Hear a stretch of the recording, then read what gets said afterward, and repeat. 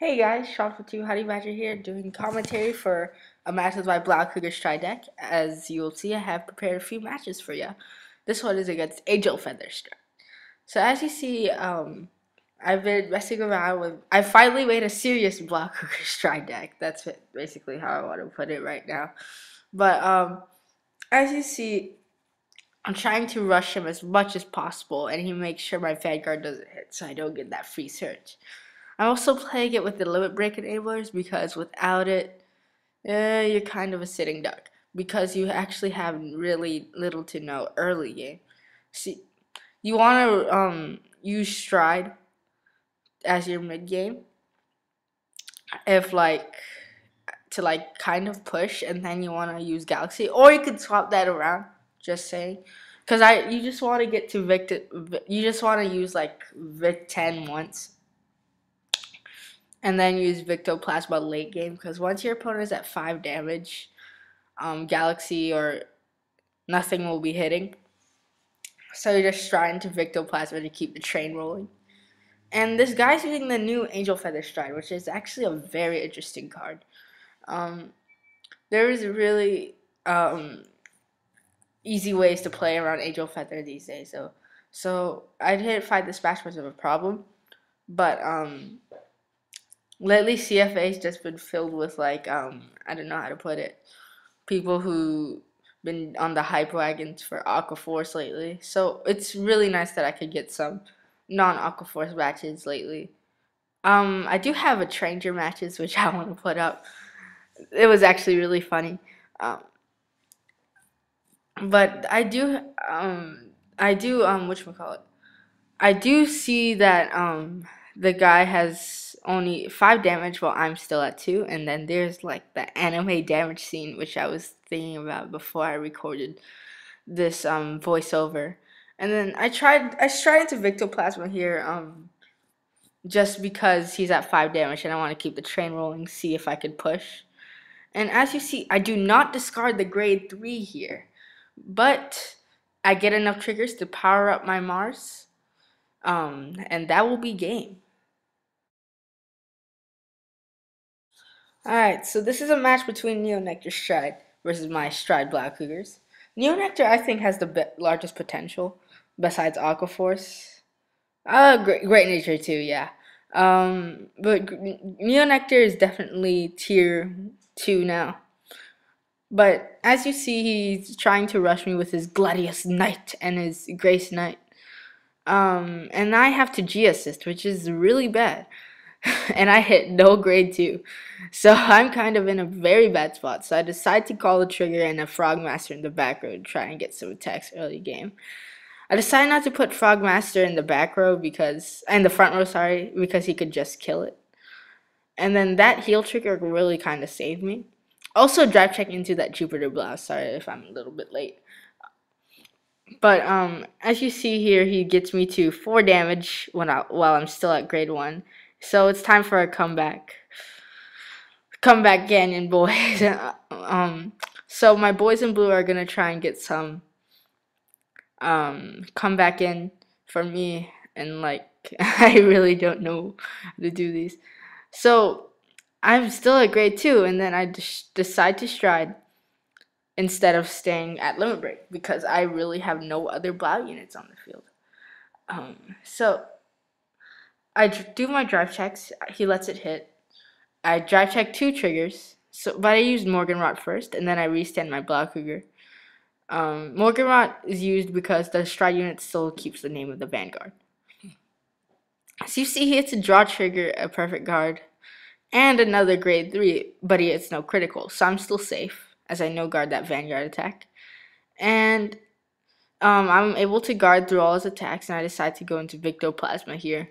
Due to the fact that he's at 4 damage, he's probably not going to let anything hit, except maybe a few attacks. But, what was I going to say? The heal trigger there actually really helped out a lot. Pumping up my rear guard columns by 5k each was really nice to help force out some extra shield. And then this is where I actually finally understood that Stride, the Jingle Dragon thing.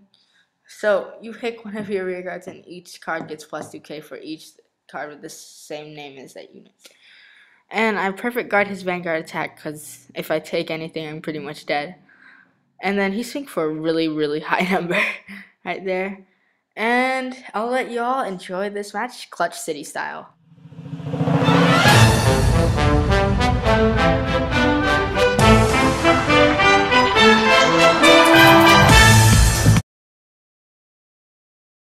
Alright, so this is versus my boy Clay Smith's Blaster Joker avatar, but it's not Clay Smith.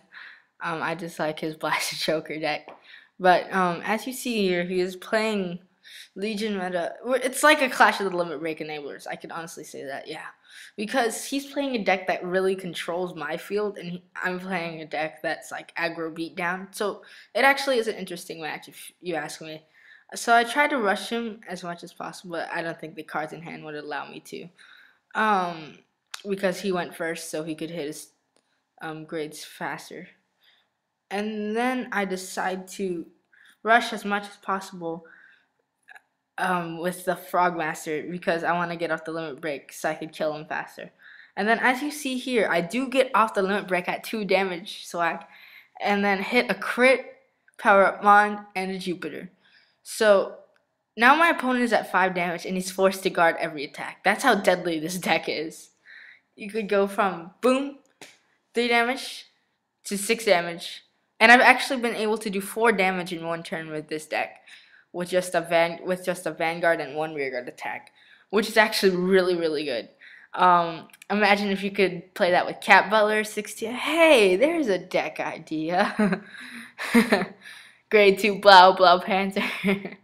And he decides to quintet while my stride attack and I hit 3 triggers, which is really sad. And as you see, all my units unlock, and he decides to go into an imaginary plane, which actually isn't a bad choice. And he runs Cold Death Dragon, which was very interesting, because he forced me to call the top card of my deck, which was a heal trigger back early in the game if you didn't see. He hits a heal trigger, so he's able to recover 1, and I hit a draw trigger. So after like 4 or 5 turns, we're both at 4 damage. And I decided to stride into Victoplasma so I could keep the train rolling, as I call it. And I have an enormous hand size. Wow. I feel bad for him. And I do hit a crit here, so that's kind of game. Yeah, pretty much game. Oh, wait. There's the heal that we all thought. Sackier than Aichi. And then my cards unlock. He locks them again. And then I am forced to perfect guard his Vanguard. But he does run stand triggers, and as you see, he double crits me, so I don't think stands and Link Joker aren't so good, but they can work out if you really think about it. Like Mega Colony and Stand work out better than Mega Colony and Crit. So I decide to stride there into Vic 10 because I want to get some advantage going. And then as you see, I only have single digit cards left in deck, so it's time to actually get something going. And I decide not to stride there because I have faith in my blouse and that they could do anything. And then he whips the stand trigger, and then Mon does the finish off. But I'm forced to perfect. And there's the limit break enabler I was talking about. And a right on. My boys in blue will finish off this game by hitting 1 trigger, which was the 1 trigger left in my deck, which was clutch. GG.